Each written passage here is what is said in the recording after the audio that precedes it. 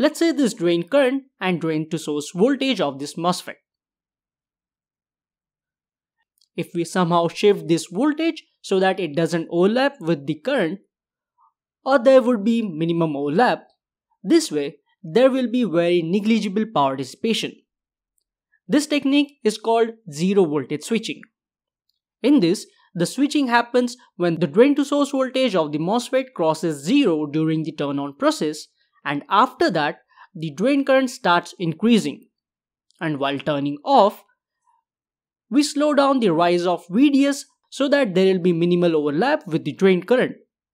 This would be the pseudo state for zero voltage switching.